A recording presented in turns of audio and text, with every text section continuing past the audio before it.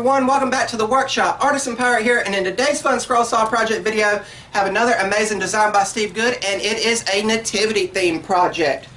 The nativity and the birth of Jesus is the greatest story ever told, and it's important that we celebrate and honor that here at Christmas time.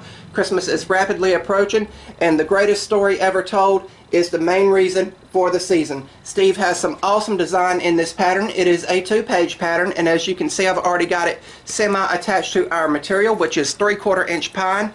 I've got it attached partly with clear packing tape. Some of the details are the 3 wise men bringing gifts to the newborn king, the angel, the star, the mountainscape, the animals from the stable yard, and of course the stable itself with Mary, Joseph, and baby Jesus in it.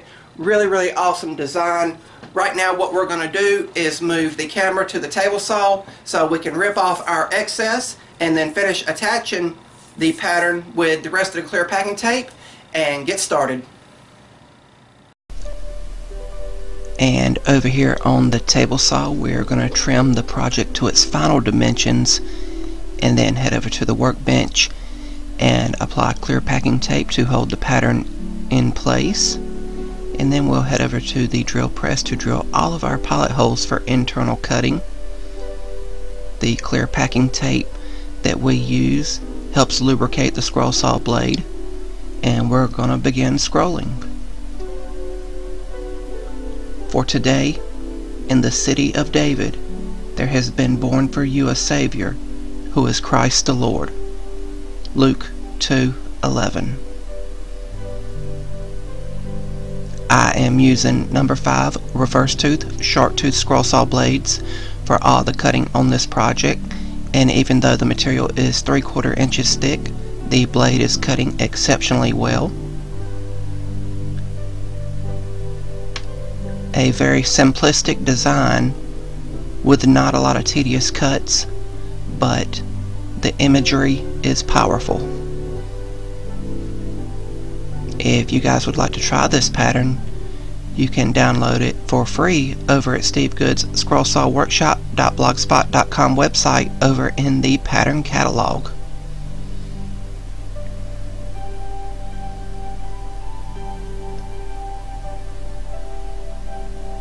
Just going through here getting all the internal cuts done. Doing the manger here, which had the most tedious cuts, but I'm just taking my time with it and letting the blade do the work.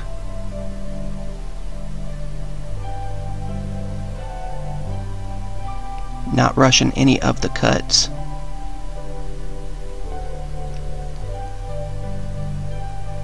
And next we will do the final internal cut, which is the mountain scene in the back.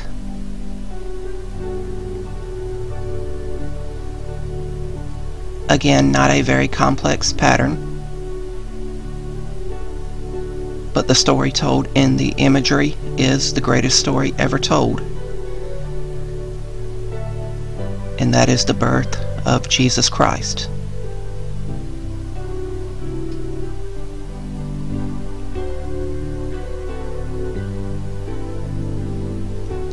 And now that all the scroll work is done, we will go and stain everything with Minwax stain. There was really no need for sanding. The number 5 blades cut exceptionally well. And while that's drying, if you are very careful with your cuts, you can have a second nativity scene from the offcuts. Really cool. And once the piece was completely dry, I brought it outside and applied several coats of clear gloss spray lacquer.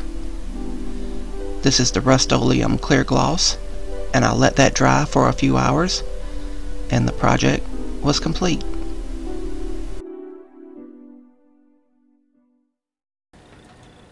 And here we have the completed nativity scene, and it came out amazing. Thank you, Steve Good, for another amazing design from your catalog. Everything came out nice and crisp, and you can easily tell what everything is. The three wise men, Mary, Joseph, and baby Jesus, the animals, the mountain, the star, and the angel. But really, really cool. This is the true story of Christmas, y'all. It's not Merry Xmas, it's Merry Christmas. But really, really cool. It took me around 35-45 minutes to cut this out. Again, it's pine wood, and as you can see, if you take your time and work with pine, it will make some beautiful and produce some beautiful work. We stained it at the end with golden oak stain and then clear coated it, making the grain pop, as you can see there in the light.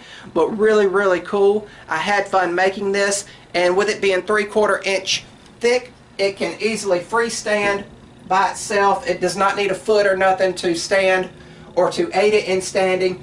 I would really like to see someone make this and put it in a window and maybe put an LED strip behind it to light up all the figures, or maybe on a table somewhere. But really, really cool. You can add a backer board, but I prefer it like this to be able to let the light shine through, kind of like a meaning of Christmas. But really, really cool. I had fun making this. I hope you guys like watching me make it. If you're new here, please subscribe to the channel, and also follow me over on Instagram at Artisan Pirate. That's about all for this one. Remember, guys, if I can make it or do it, so can you. I'm the Artisan Pirate. Take care, and I'll see you guys real soon.